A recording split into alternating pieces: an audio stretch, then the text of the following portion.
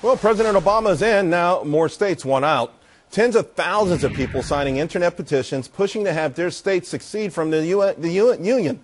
And it sounds like Ron Paul says, well, maybe they have a right to do it. The Texas Republican congressman on the phone now. Congressman, it sounds like you've really gotten behind this big time. You're the biggest name I've seen attached to this so far. Why do you think this is a good idea? Well, I haven't taken a position that I think secession is a good idea, but the principle is a good idea. You know, I'm not calling for secession, but I think if the secession would have been very clear on the books, the government would be much smaller today because the federal government couldn't run roughshod over the people and over the states. So I think that principle is very important. I think when you can't leave, it's a very bad thing. That is the absence of freedom. You know, if you can't leave your job, you're called a slave. If you can't leave a prison, then if you can't leave a jail, you're a prisoner. And one of the statements that used to be made in a totalitarian country when they've lost their freedom is when you can't leave your country. You know, Woodrow Wilson actually used one of the major reasons to fight World War I was the right of self-determination. So that's what I'm interested in. I'm interested in people being able to leave if they don't like it. And the founders more or less endorsed that idea. Jefferson has a great quote on why secession should be permissible. So it's not such an extreme idea, I don't think. I think it would have been a great thing, and I think we'd have had a lot more freedoms and a much smaller federal government if that principle had lasted. What's that Jefferson quote, by the way? Well, I don't have it right in front of me, but I can sure dig it up. All right, well, we'll be looking for it next time. What do you make, though, that so many people actually do like this idea, that so many people are this frustrated with this country and with this government? What does that say about the state of America? Well, I think I think the justification is there. It means that we have a mess and that they no longer can depend on the federal government to deliver. And that's when, you know, the major crisis hits, when there's no more confidence that the dollars will buy anything and the entitlements won't come. This whole system falls apart. And that is the reason why I think local government and independent government is very, very important. But it tells you that the people think this thing is a real mess, and they're right about it.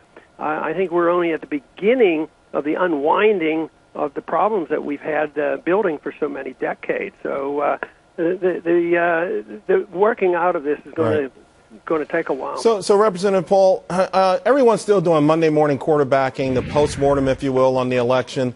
What was it about Mitt Romney that, I mean, real quickly, you know, you really weren't a fan. You didn't get behind him at all. You have a ton of loyal followers. Perhaps, you know, if you'd have thrown your weight behind him, perhaps he could have won this thing. I doubt that, because I don't think one person can carry votes. Besides, I would have been the one that lost credibility because although I got along quite well on a personal basis with Governor Romney, we didn't have much in agreement, you know, on policy. When you look at the foreign policy and the spending, he wanted to spend $2 trillion more on the military, and he was not much into civil liberties at all. He was a strong protectionist. I mean, bashing China and putting on sanctions. Sanctions to me are acts of war.